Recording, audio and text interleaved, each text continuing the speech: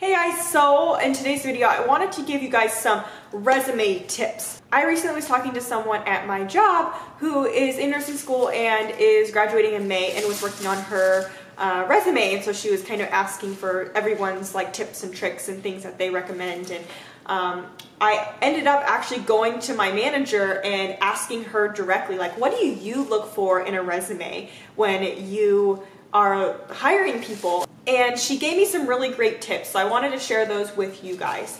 The first thing she said is, of course, you want to include your education, obviously.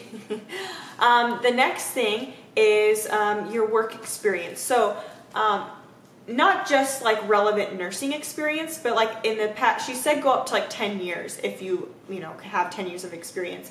And make sure you include the dates of when you worked. If you worked from July 2012 until March 2015, make sure you include those dates in there, because they look at those things to see how long you've worked at a place, were you bouncing around, all of those things. The next thing that she said is, if you are a new grad, she likes when you include your clinical experience, which I didn't do, so I thought that was interesting. And if you have any volunteer experience, she says that is big, because a lot of times when you're a new grad nurse, you don't have any nursing experience, obviously, and so your clinical experience and volunteer experience are huge. The next thing is to include any additional qualifications you may have. So if you are ACLS or BLS, or if you have like telemetry monitor training or anything like that that's related to nursing, or maybe you're bilingual, put those in like at the end, like additional qualifications. I also asked her about references. Some people ask like me, should I include my references, should I not? Personally, I don't.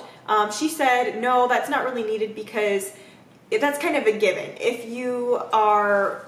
they want references, they can ask you for references. You can always put like references available upon request or something like that in your resume, but she says that's kind of a given. So those are like some just quick brief tips that she told me, and I thought I would share them with you guys because I thought they were really great, and to hear it from a manager's perspective who does hiring and has hired several new grad and experienced nurses, I thought those were some great tips. If you guys want a free resume template to download, go down to the link below. It's actually my legit resume that I used to apply to the ICU job that I'm currently working. I just took out any like hospital identifiers or like my address, phone number, all those things. So you can see my exact resume, and it has most of the things that she talked about on there. So check it out. Thank you guys for watching this video. Give it a thumbs up and subscribe to my channel, and I'll see you next time.